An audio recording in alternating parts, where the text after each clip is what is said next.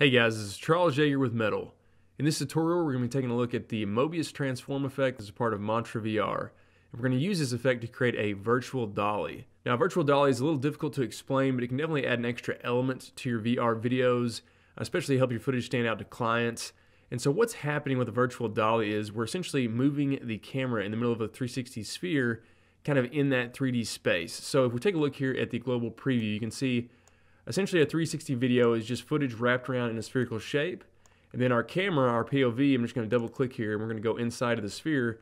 Our virtual camera for every 360 video is just directly in the center of this sphere.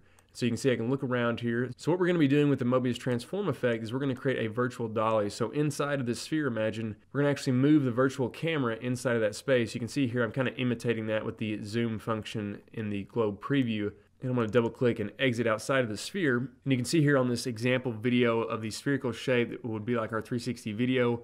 And we're just going to dolly the virtual camera a little bit in space inside of that 360 space. This will create the illusion of movement. And you can see here from this first person perspective of that same preview how it kind of changes the way the footage looks.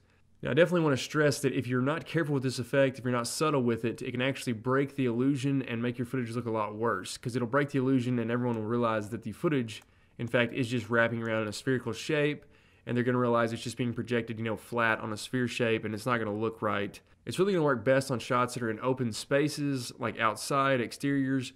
If you have anything really close to the camera, it can look a little weird because, again, we're moving inside of the sphere, but we're not going to see any parallax on anything else that's in the shot. So like with this mountain here, there won't necessarily be any parallax with this front mountain and these back mountains. Now in this case, I think it'll be okay with this particular shot. It's really if you just have a person or something really close to the camera, it can look a little bit weird because there's not going to be any parallax. With that being said, let's just go ahead and jump into this and let's go ahead and create this effect. So what I'm going to do is I'm going to come up to the Effects and Presets panel, and I'm just going to type in VR to toggle all the Mantra effects. And I'm going to select the Mobius Transform effect and drag and drop it on my footage. Now again, I want to stress that this effect is going to work best on video that is on a tripod or a still 360 picture you've taken, because you can add a little bit of movement to that photo. In this case, this footage actually has some movement to it, so I'm actually going to right click and I'm going to go to time, and I'm actually going to freeze frame this. And the reason I'm doing that is just so you guys can see this effect a little bit better in the tutorial and you don't confuse what's happening with the actual movement of the footage. So if we come up here to the Mobius Transform effect, I'll just pull this out a little bit so we can see everything. You can see we have the frame layout. Of course, we can select monoscopic or stereoscopic. I'm working with monoscopic.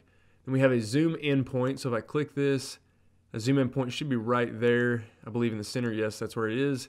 And we have a zoom out point. It's exactly on the polar opposite over here on the back side.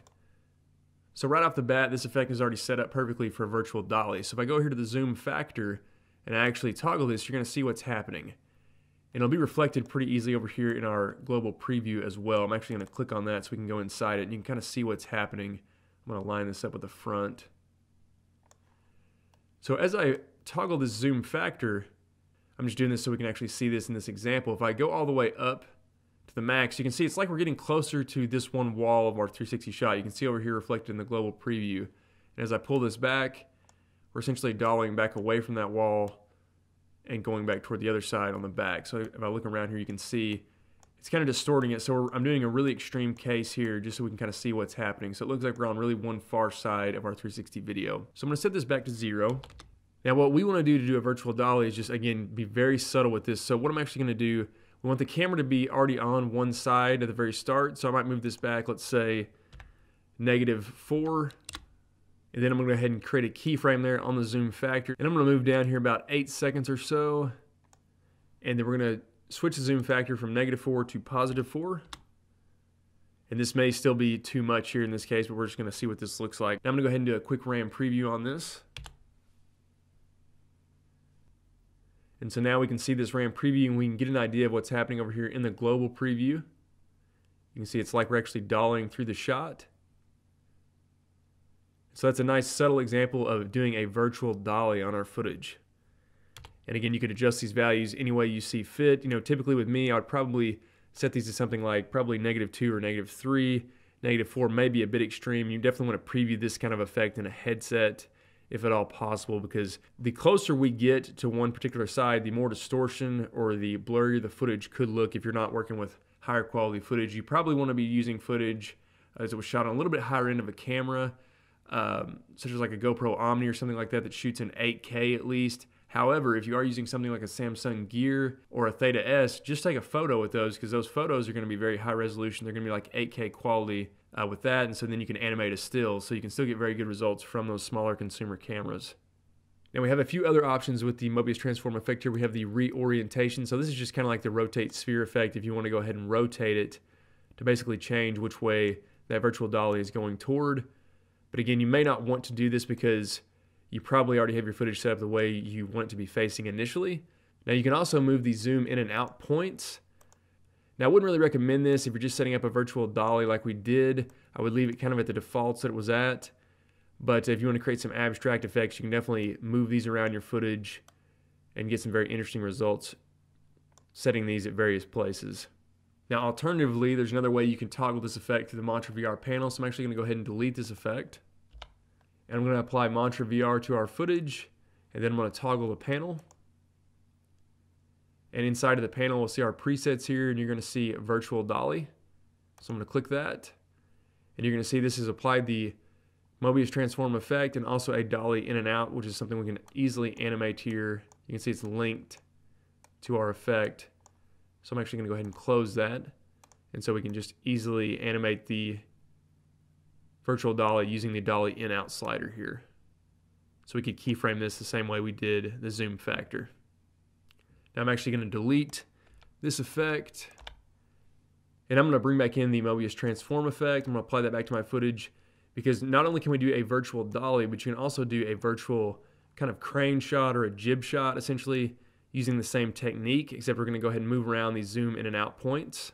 So again, initially they're kind of set up to work on the Z-axis here, going toward the forward and back. But if we want it to go up and down, we can do that as well. So I'm going to set this at 0. And so what we need to do for that is we need to select the first zoom in point, and we need to set the second value here at 0. And that'll move it all the way to the top of our footage. And for the second out point, we need to go ahead and set this to 2048 for the first value. And for the second value, we also need to set that to be 2048. Now with this particular footage, you can see if you're working with a different resolution, it may be a little bit different value, but you just want to make sure that the in point is at the top and the out point is at the very bottom, and they're both centered up here.